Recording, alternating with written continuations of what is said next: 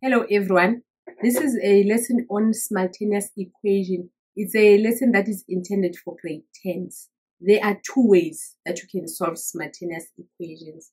One way is elimination, another way is substitution. In this lesson, I'm going to show you how you do substitution. So we're going to look at an example, but before we look at an example, I'm going to tell you steps that you go through to do substitution with simultaneous equation. With simultaneous equations, you will be given two equations and two unknowns.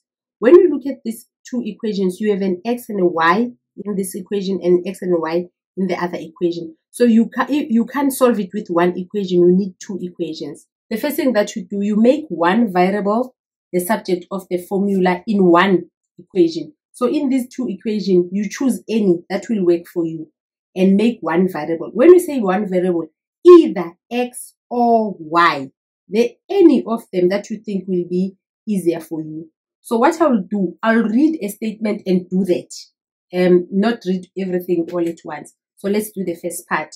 Before you do that, you number your equation. Call this equation 1, and then this one will be equation 2, right? So I'm deciding to use equation 1.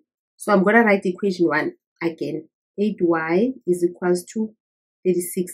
I'm deciding to do x, the subject of the formula. So I'm going to have 4x is equals to 36 minus 8y. Divide by 4 everything. So x is equals to 36 divided by 4, which is 9, minus 8 divided by 4, 2y. So I have made x the one variable. In this case, it's x. You can do y. X is the subject of the formula. So x is equals to 9 minus 2y. Then call that equation 3. So our next point is name it equation 3. We have already done that. This new equation that we have done, we've called it equation 3.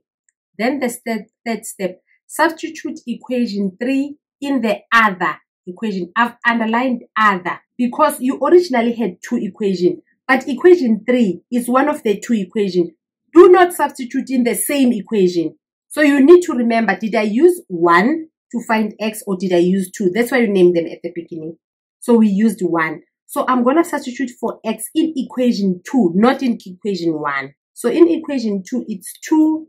My x is this x that I'm going to use. 9 minus 2y plus 9y is equals to 28. And then 2 times 9, it's 18. 2 times minus 4y plus 9y is equals to 28. Then I have minus 4y minus 9y. I'm going to have 5y is equals to 28 minus 18. I took the 18 to the other side. Then I have 5y is equals to 28 minus 18. It will be 10. Divide by 5. Divide by 5. Y is equals to 2. 4, they say solve for one variable. We've already done that. We have solved for one variable. So we can see that y is equals to 2. We've already found our y. So we need to find x. 5, they say substitute the variable in equation 3. The variable that you just got, you substitute it in equation 3. Why do we use equation 3? Because equation 3 is already saying x is equals to. So we don't have to solve it again. So you have x is equals to 9 minus 2, but my y is 2. So it's 9 minus 2 times 2 is 4. My x is equals to 9 minus 4, which is 5. So this is my answer. My y is equals to 2 and my x is equals to 5. So this is how you solve a simultaneous equation using substitution. It's called using substitution because we've substituted for the variable that you calculated here. This is the end of our lesson. Thank you for watching.